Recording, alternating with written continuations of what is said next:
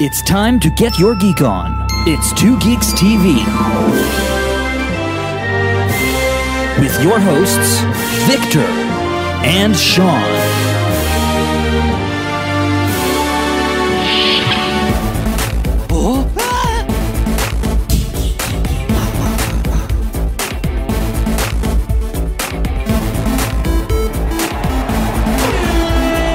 Keep on geeking on.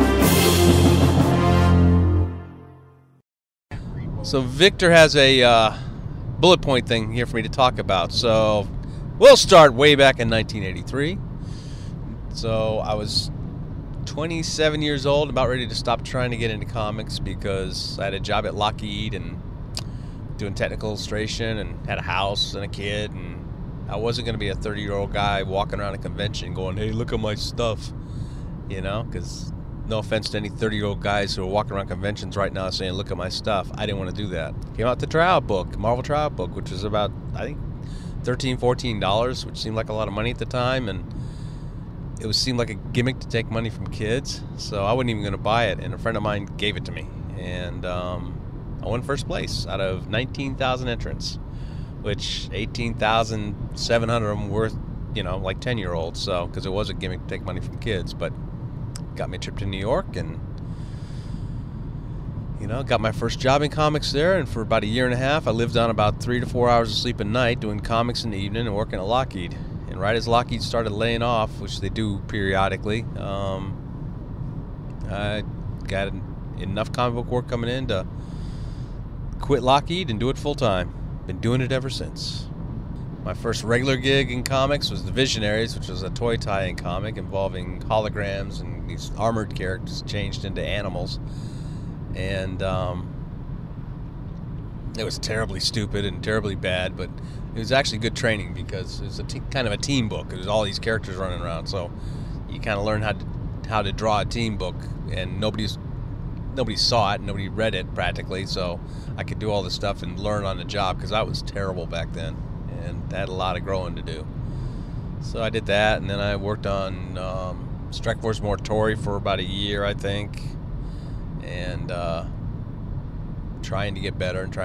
I was working 80 hours a week, maybe 90 hours a week. I mean, I was working out of the house, so it was, you know, I wouldn't get dressed in the morning. I'd work in my pajamas until, well, pretty much all day, which, to be honest, is pretty much what I still do.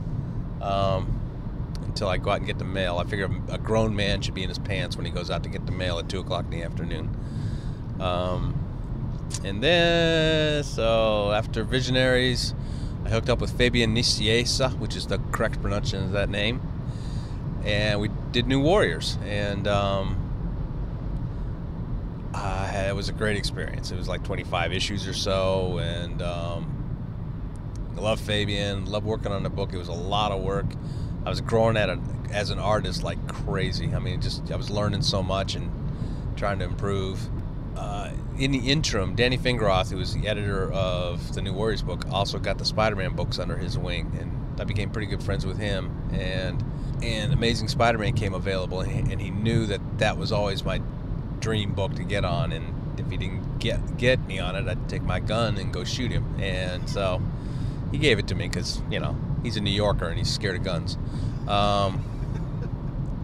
So for a while I did New Warriors and Amazing Spider-Man together, and I left for Amazing Spider-Man, and I did a whole bunch of those, and, you know, I was involved in creating Carnage, and if I'd have known he was going to be around so long, I'd have drawn him easier to draw, because he's a pain in the ass to draw him well.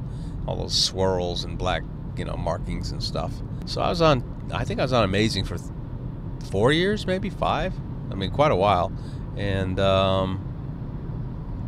right about the time, you know, of the big Image guys taking off and a little bit of an implosion thing happening, I was having trouble getting work at Marvel because of political stuff going on up above me. And I was under contract, but I was looking for kind of a new gig. I wanted to get off Amazing Spider-Man, which is weird saying that now. You want to get off Amazing Spider-Man? Why? But it just was time. And So they started, I forget what they call it, but you know, they created a bunch of books to replace the books that the Image guys had taken over. And so Kurt Busiek got me on Thunderbolts with him. He really wanted me, and they tried to talk him out of hiring me. Hey, we can get you somebody new and hot and that sort of thing. And at that point, I've been in business like, what, 8 years? So I'm not even hot anymore or new. And so Kurt really wanted somebody who could, you know, tell the stories and could do a monthly book, which is getting rarer and rarer and rarer. And I had a blast with that for, I don't know, maybe 50 issues or so. It was a long run because Fabian came and took the book over, and I worked with him again. So, but once again, it was a team book, which is a lot of work, and it was a lot of fun. And I'm still hopefully progressing in my art, such as it is. Ultimate Spider-Man got offered to me, and I turned it down 3 times because John Byrne had just done his year 1 thing with Spider-Man, and it had gone over like a fart in church. I mean, it was terrible, and I really wasn't happy with some stuff that was going on at Marvel, and you know, it's kind of my home, but a lot of times when you're at home, things are unhappy. Just ask my wife. Boom.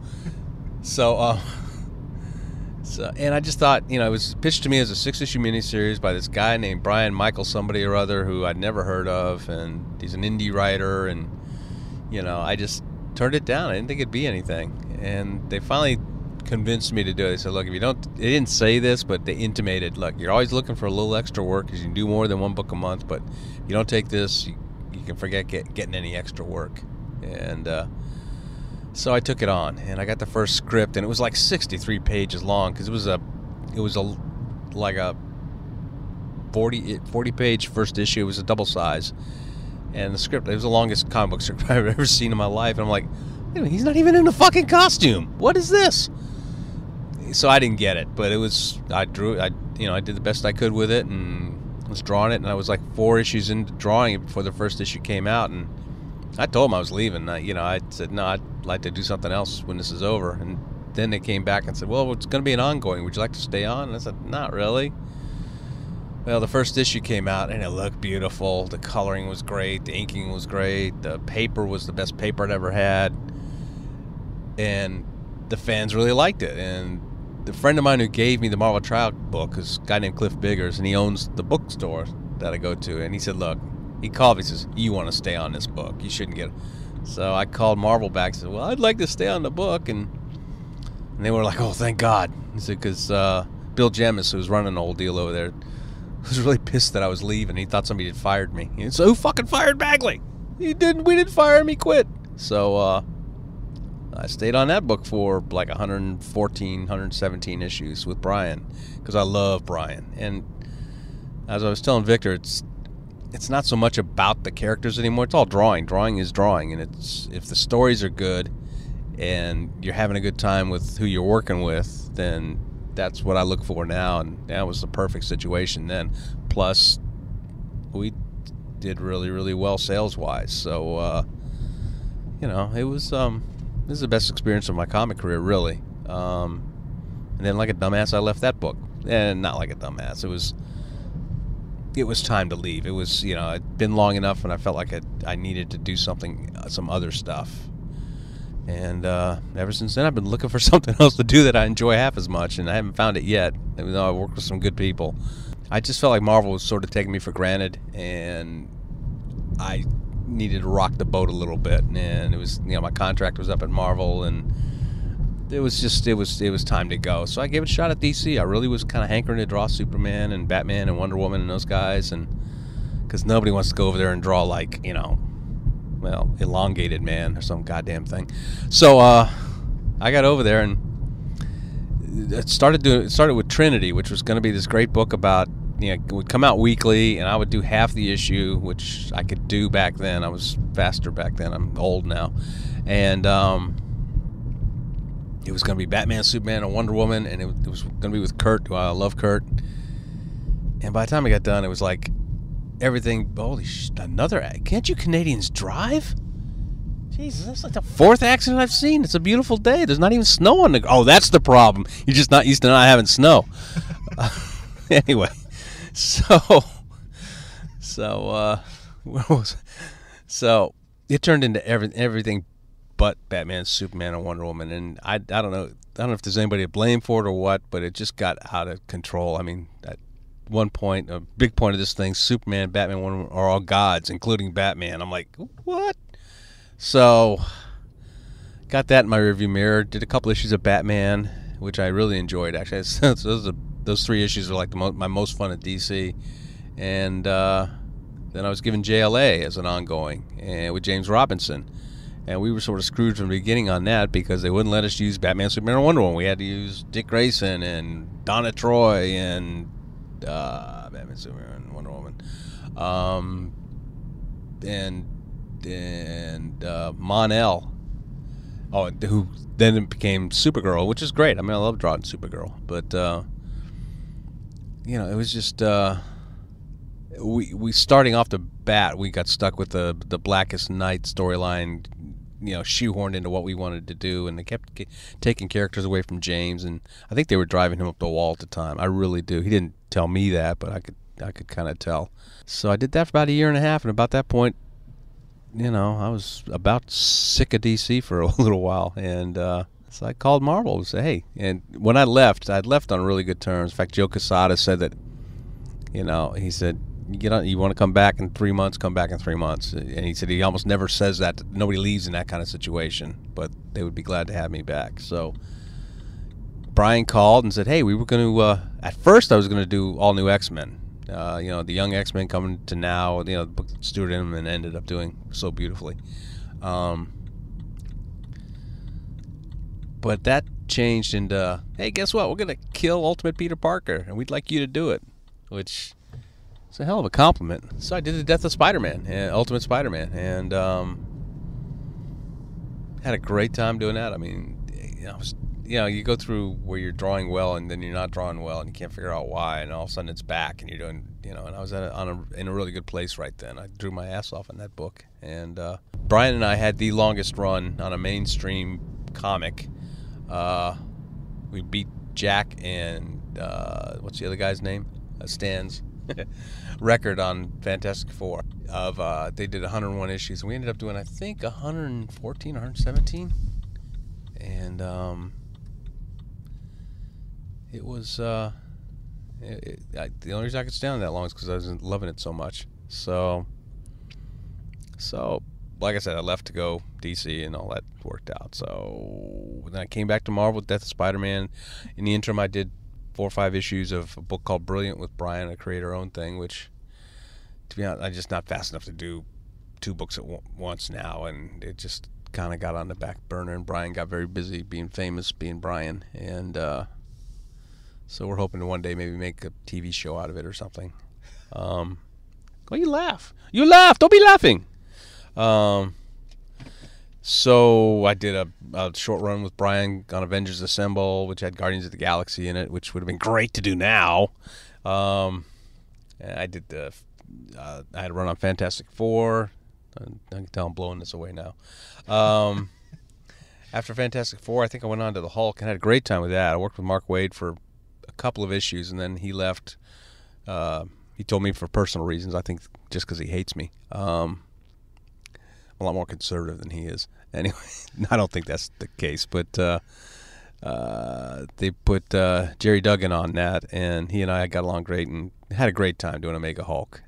He wasn't really the Hulk. He was more like Bruce Banner Hulk, and that sort of thing. I really wanted to do kind of old school Hulk, but the good thing about it was I got used to drawing that kind of character, which I've been known for, like skinny teenagers and Spider-Man, and and when you amp up to draw a character like the Hulk, I've done it, of course, but I'd never done it enough to get comfortable doing it. It's like drawing horses. If you only draw horses once every 10 years, you can't draw a fucking horse to save your life. And that's true. And it's the same thing. And I got to the point where I was doing really big, massive characters, credibly. So did that, and then segued from that into All New X-Men, which was funny because that was the book I was supposed to take on when I came back to Marvel. And with Dennis Hopeless, and did that book for a while. Seemed like a long while. And now I'm doing Scarlet Spider, and with Peter David, who's just a fabulous guy, and I'm having a great time with it. It's kind of a segue back into the Spider books, which I haven't done for a long time, and I've been kind of wanting to do because I still love drawing Spider-Man, and I think I'm pretty good at it. So, but I just found out yesterday that I'm leaving Scarlet Spider-Man to do something, Scarlet Spider to do something else. I can't talk about it yet because I don't think it's like open knowledge. But I'm kind of sad because I was really enjoying Scarlet Spider, but what they're offering is something I think they need me to do, they want me to do, and might be a good thing. So, and after that, I think guys, since Victor knows about it, it must be out there. I'm going to be doing Venom Lethal Protector. I don't know if it's a miniseries or an ongoing or what. I hope it's a miniseries because I really don't want to do an ongoing of Venom because it's just too venomy. They offered me Carnage, the ongoing Carnage book with what's the name of the writer? I can't remember now. Been around forever. Jerry something, I think. But I turned it down cold because that's not the tone of book I want to draw. I want to draw something a little bit more uplifting than serial killers and mass killers and yeah. So anyway, that's where I am, and I'm really tired. Been up since 3. I've been bitching about it all morning, so I'm gonna go in and take a nap because I'm old. And it was nice talking to you. Instagram question from Canadian Comics: what got you into drawing comics, and are you enjoying working on the new Venom variant covers?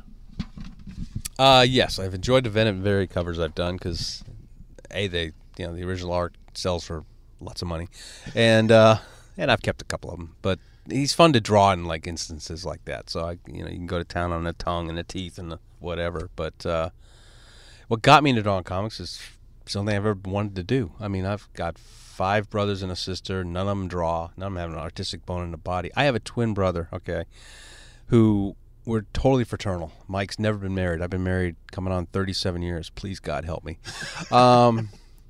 He's a clothes horse. I don't care about clothes, even though I am wearing a $1,000 jacket right now, and that's a long story too.